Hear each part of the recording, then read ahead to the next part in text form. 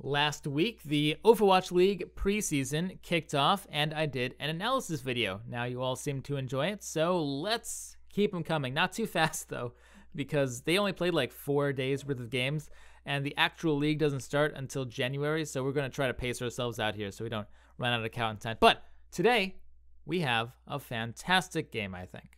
Hello everyone, I hope you're doing fine. My name is Skyline, and today we're doing the Seoul Dynasty versus Houston Outlaws game on Numbani.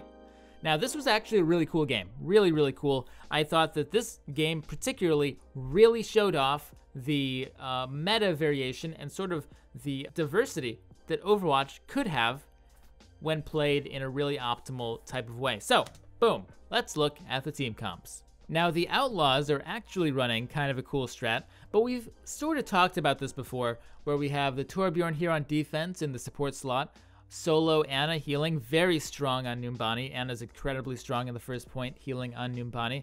And then they have a little Orisa Roadhog combo. You have to have the soldier, and you kind of have to sort of have the diva. So that's what Outlaws are running. Definitely pretty cool and actually worth having a video of its own, but this particular time we'll be talking about the Seoul Dynasty, the Koreans, and they're just playing a single healer, single support on attack, which is a little bit, we haven't really talked about that as much. So they're just running the one Mercy, played by Toby, on attack here.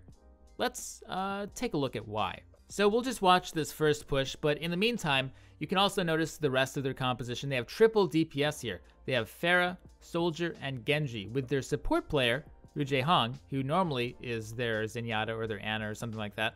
He's playing Soldier. He's right here on the screen. For their two tanks, they have Miro and Zumba. So basically, they're replacing their support here with Soldier. So here we are in beautiful Numbani. Let's take a look at how this point is kind of different, or maybe unique in how it works. So right here, we can see that we have quite a few entrances. We have one, technically, if someone had mobility, they could hop up here for 2, 3, 4, 5. Wow, the attackers have a lot of ways in. And, I mean, we could even continue to go around and see that there's this back area, right? You can go in that door. So we have a potential for an incredibly hectic game in the first part of Numbani here. Now, the more hectic and chaotic and split up your fight becomes, and you know, splitting up is another factor because we have this, lots of little pockets that could potentially be isolated from the fight, right? So the more isolated all of your players are, the worse supports and healers become, because everyone's off doing their own 1v1s or 2v2s or whatever, and your healers can't efficiently heal anyone who needs to be healed.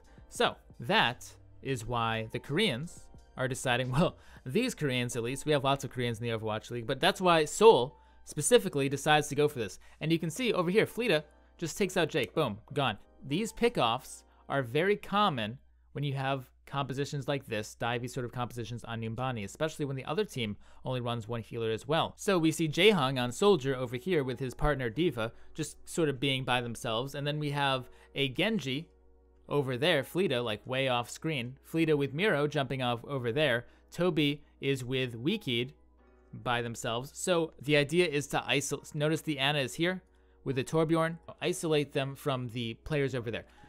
And it's very strong here on Numbani because of how the map works. And we can now see that Raucus is completely by himself. And so just slowly, one by one, Seoul is able to pick off all of the Outlaws. So they'll take point number 1. Now, let's take a look. So they're going to stay on this, by the way. They're going to keep Toby on Mercy solo, and Jae-hong is going to stay on Soldier.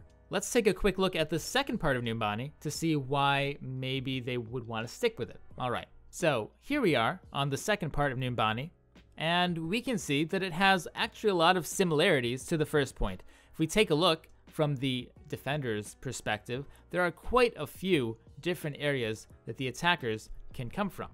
They can come from around the back there, front, through here, up here. They can come from around, if we tilt the camera. They can come in here, out this door. Yeah, there's another door over here. So it's insane how many different areas that the attackers can come from. Plus, once again, we see this very segmented type of style. We can have this high ground that's isolated from the low ground. We have these rooms, another room. We have over here, if we tilt the camera once again, we have another isolated type of area back here that's covered by lots of things. So plus we have all these cars, the bus breaking it all up. Very, very difficult to keep a cohesive 6-man unit all together.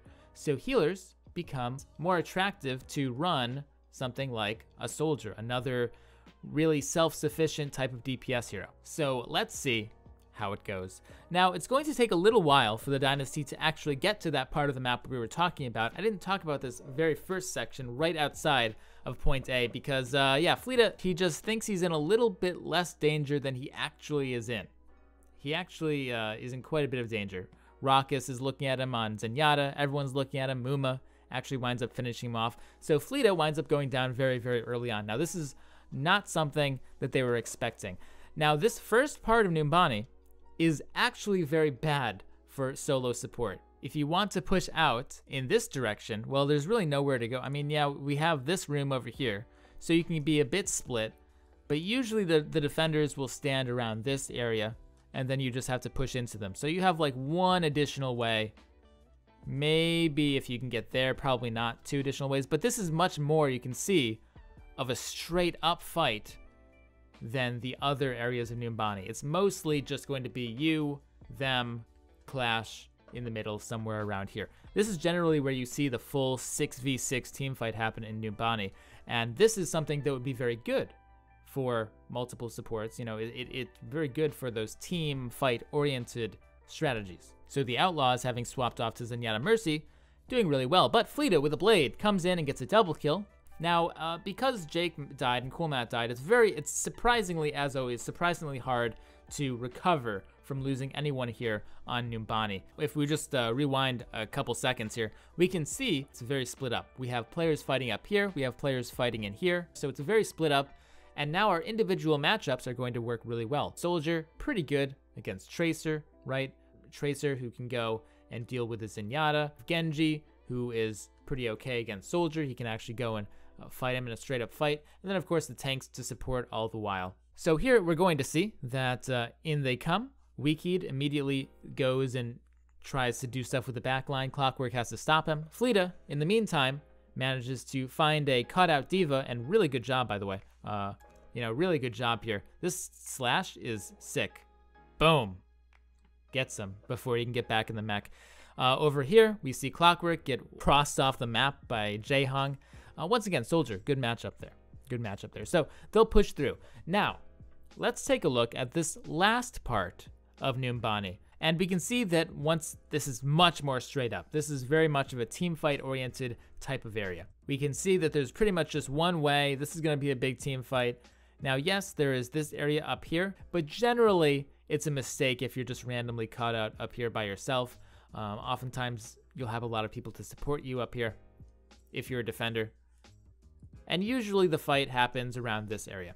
And once you get past that, it's pretty much, yeah, just completely wide open space. Yeah, there's some side flanky type of routes, but overall it's going to be a big 6v6 team fight. There's no way around that. So the solo support composition, not so good. Doesn't really work as much anymore. That's why we're seeing that the Dynasty want to swap off of it as soon as possible. Now, I said that this game really, I thought, showed off the potential for diversity in Overwatch. People generally think of Overwatch meta as this like monolith. It really doesn't change. You either, you know, mirror match type of thing. And that has actually historically been what it is. Either everyone plays triple tank or everyone plays dive or whatever. But we're going to see a lot of really cool things coming from Seoul Dynasty and also the Outlaws too. But like I said, we're just going to focus on one team at a time here. So here's what I'm talking about as far as diversity goes. Dynasty will swap off again to really old school. Not quite old school yet. Toby's still on the Mercy. But it's getting pretty old school, man. Clockwork picks off Weakheed, which really sort of sets a nasty tone for it. He also takes out Fleeta as well. But this is straight up triple tank. Triple tank right here. We have the Soldier with Roadhog, Zarya, Reinhardt. Now, Fleeta's like, oh wait, that's right. Roadhog's not good. So they swapped off to Diva. But still, the same type of concept. And actually, Toby, pretty soon, spoiler alert, Toby is going to swap off to the Lucio as well. Now, this is literally old school. We have Jaehong on Ana, Toby on Lucio. No mercy in the match. Fleeta will eventually decide what he's gonna frickin' play and play Tracer. So now Dynasty in overtime need to win one more team fight, but they pretty much win. Like, if we take a look at this, they have put themselves in winning position here just based off of team composition alone. That's it. They just win the game. Like, there is no way, unless Dynasty plays the worst team fight of their life and Outlaws play the best team fight of their life, that they ever lose this. You know, we have a Zarya ultimate, Graviton. We have a Reinhardt Earthshatter. Barrier will be coming up this fight as well. And they even have the combo here with the Graviton and the Sticky Bomb from Tracer. But you can see that this is a really cool area in that it's very wide open. It's very easy. Like I said, I don't know about that specific ultimate, but theoretically it could have been really good. Still, like I said, either Dynasty had to play the worst team fight of their lives, and Outlaws had to play the best. And we see Miro ulting. Did he ult nothing? Did he ult nothing? Let's go back and take a look at it. He ulted. Okay, he ulted the Mercy.